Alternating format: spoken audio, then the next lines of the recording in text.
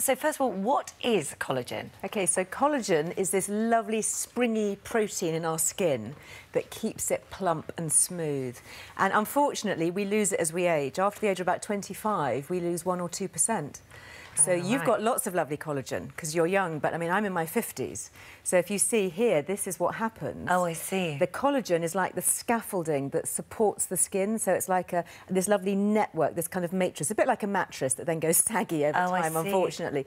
So that's really what causes wrinkles and skin sagging. And Can you just have collagen in a cream and smear it on your face? well, the problem with that, and they do put collagen in cream, is the molecule is really big, so it won't get through the skin. It just sits on the surface, which is fine. It's nicely moisturising.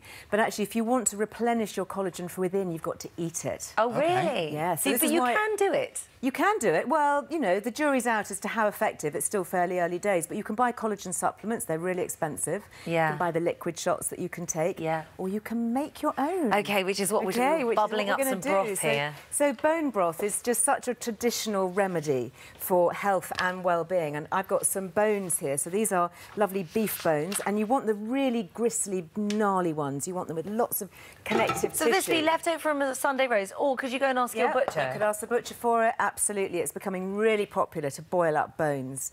So I'm going to put that in a pan with loads of water.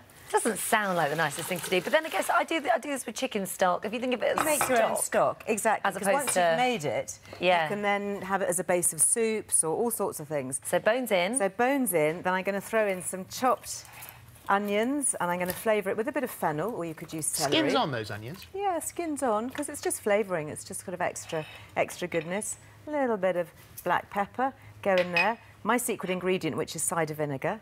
Oh, right. What does that do? It gives it a good flavour, and it also just helps to boost the pH of it. A little bit of chopped garlic. So those are your ingredients, which you then simmer. Now, this is the trick. You need to simmer it for about 9 hours. Oh, right, long time. OK, long time. So, of course, here's one I made earlier. Yes, of course. So you've taken the bones out and sieved it? So you sieve it, exactly. So you're just left with this lovely, beautiful, rich like broth. gravy. Well, it is, basically, isn't it? It's like a lovely, thin gravy. But because you've simmered it for so long, you've extracted all the collagen and all that lovely sort of So collagen is not gelatine. affected by heat? No, it's not, interestingly. That's a very good question. And I'm going to put in there some Worcestershire sauce just to flavour it, because actually it is a bit bland on its own. Right. OK. You going to try? Yeah. Great. This is going to be like molten lava, isn't it? So it might be a wee bit hot. I should have kept some of that water, shouldn't I, to cool it down a bit. But at least you can just get the idea of it. It's a bit like a kind of a consommé. So and really nice for this time of year. This could be a good base for anything. I mean, you could then stick a load of vegetables back in it, make a soup, put some noodles in it.